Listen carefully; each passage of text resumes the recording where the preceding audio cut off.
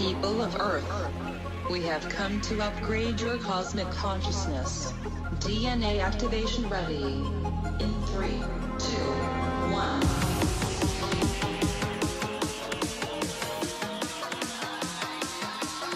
Hi, welcome to Q&A on Breakthrough Leadership. I'm Craig Anderson. And I'm Lou Quinto. Today's topic is facilitating meetings. Now, Lou's first rule of meetings is don't even have the meeting. No meetings. But it's hard to go through a world where you don't have any meetings, but what's important is to make those meetings effective. And today we're going to talk about the importance of facilitating those meetings so you can have a more successful time that doesn't waste the time of everyone else in the room. So we'll be covering 3 areas. 1, why you need a facilitator for your meetings. 2, how to design a good agenda.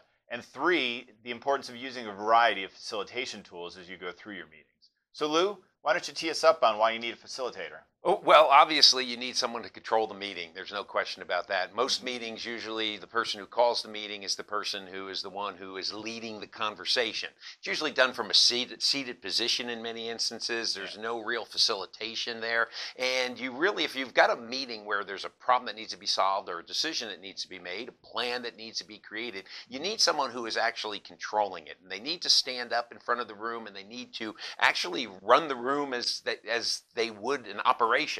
Because that's technically what it is. And so what you need to do, and one of the points that I always make is that if you are the person calling the meeting, you shouldn't be the person standing in the front of the room with the pen.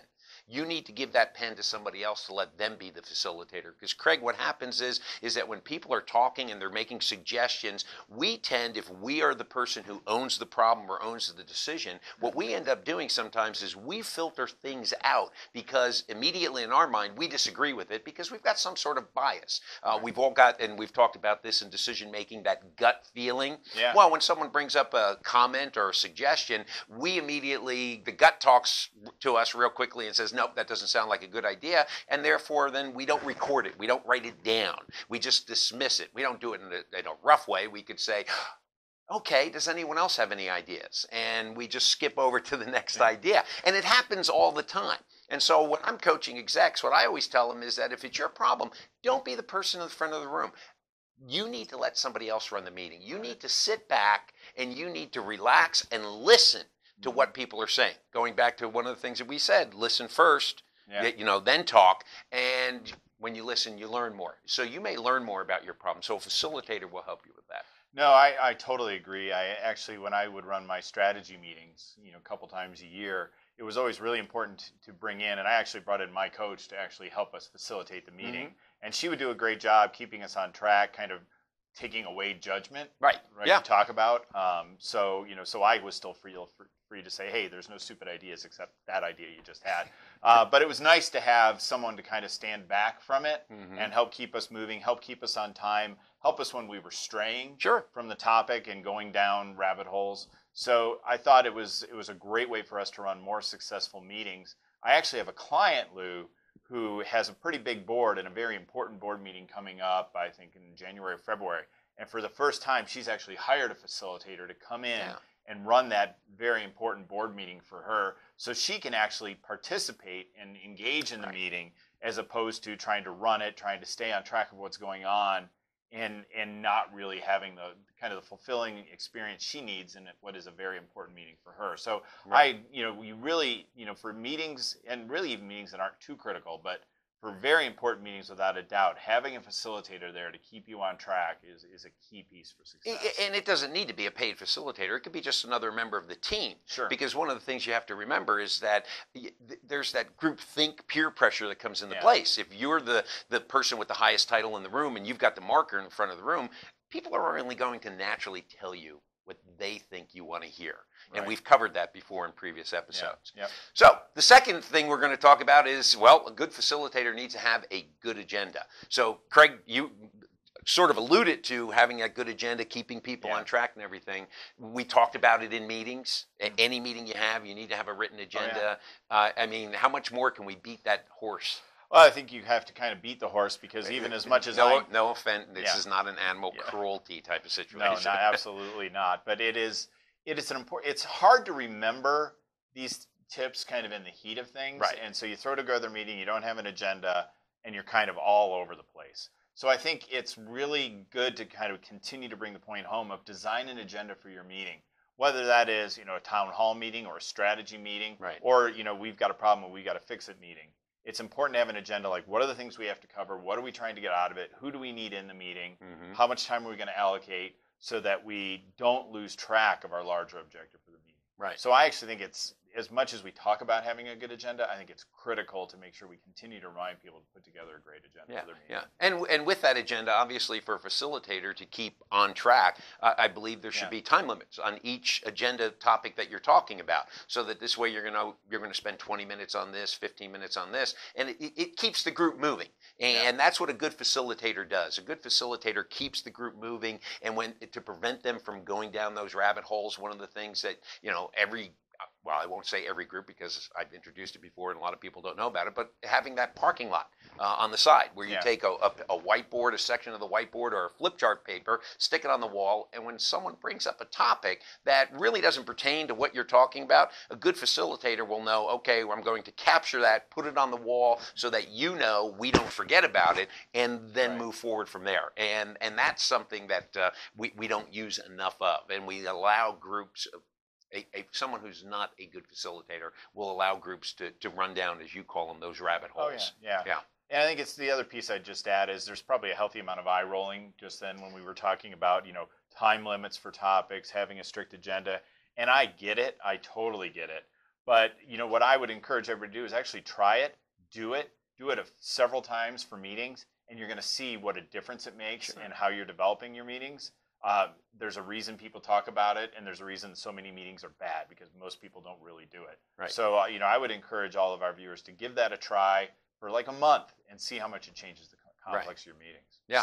So, and that leads us to our next topic, using a variety of facilitation tools. With something I've done for the last 30 years is also work with companies where I'm that facilitator that gets hired to come in and to work with a group or a team. And to just have people sitting around the table is not a good facilitator. What you need to do is you need to make sure that you use a variety of different tools available to you. Right. We did an episode on brainstorming. Brainstorming is a tool that you can use in a particular meeting that you're looking for new suggestions or new ideas, the way to do things. You should always, no matter what, record information. So the whiteboard becomes a facilitation tool.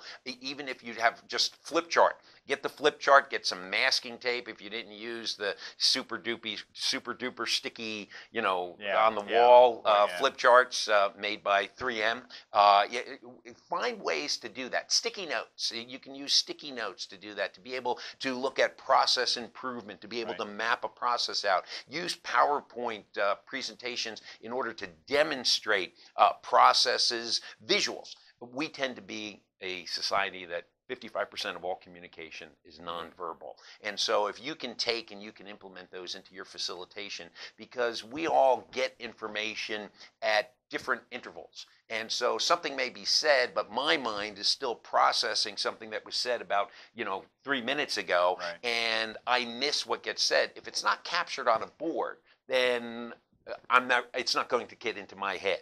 And so that's why it's important that we capture everything. And those are some of the facilitation tools, along with small group activities, where you let the group take the problem, the decision, whatever it is you have, and let them work together in small groups and put together their information or their suggestions, and then come together as a whole group to be able to do that. So it's more, facilitation tools are more than just sitting around the table gnawing at the problem or the decision.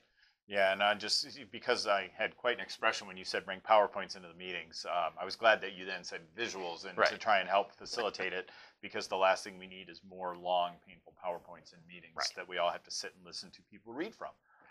But if it's a visual of a process to help people get on board, I'm all in with that. A visual of a product, a piece of machinery, things like that. It's great when everybody sitting in the room can see the same thing.